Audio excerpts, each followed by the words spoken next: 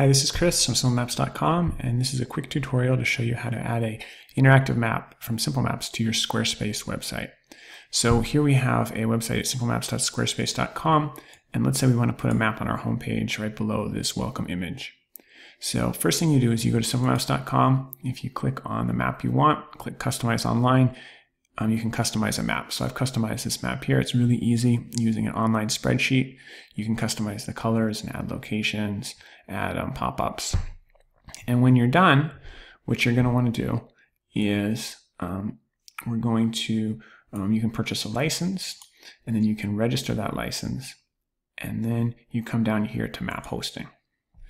And I've already hosted the files, but you click Update Hosting or Host Files, and you can copy this embedding code right here. And this embedding code, we're just going to copy over and we're going to paste into Squarespace. So for a full list of instructions, you can go to simplemaps.com/docs/Squarespace install, and it will take you step by step through what you need to do. But I'm going to show you in this video in particular what you do once you get the embedding code, how you can actually paste that into Squarespace. So here we are in Squarespace right now. This is the public view.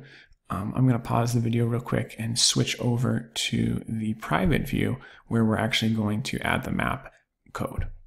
So here I've logged in at Squarespace, and you can see you have different settings. So here I am on home, and we want to add the map to a particular page, to the welcome page. So we just click pages, and you can choose any page. We're going to go down to welcome, which is our home page.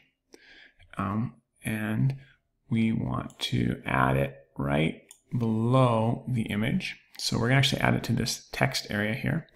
And I just click edit, and add an insert point, and we want to add code. So you just come down here to code.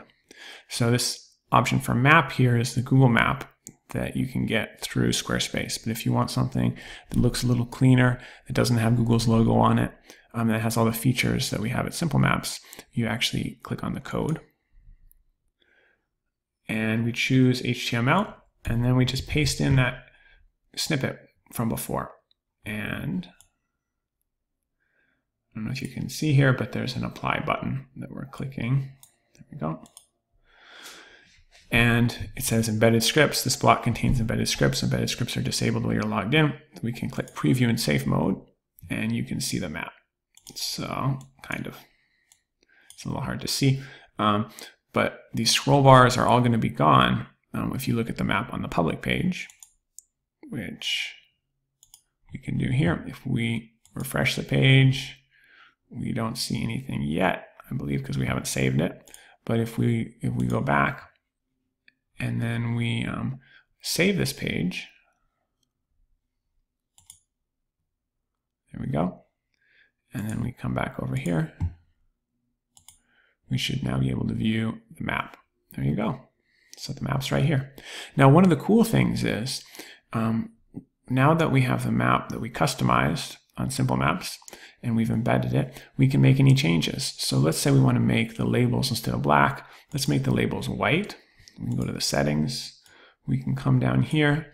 We can make the labels color. Let's make it white. And let's make the borders white as well. So it just gives it a little bit of a different look. And let's make the locations, instead of a gray color, let's make them just pink. There we go. Now, our customization tool saves these changes automatically, but they haven't been reflected on our map yet. And that's because we haven't pushed out our changes to hosting. So we need to come back up to map hosting again and just click Update the Hosted Files. And what that's doing is pushing the updates from the customization tool out live. And then if we go back to Squarespace, we'll see those updates have now been reflected on our web page. So it's a super easy way to easily customize a map. If you have locations or offices, or you want to visualize data, whatever it is, and you can reflect those changes on your map very, very quickly and easily. One tip I'd just like to offer before I go is if you put the map in responsive mode, as I've done here, then the map's going to take up the full width available within the space. So you can see here the map is exactly as wide as the text. And even if we change the browser size here, the map will continue to be responsive to accommodate the amount of space that's available. So if you have any questions, check out our Squarespace tutorial by going to simplemaps.com/docs.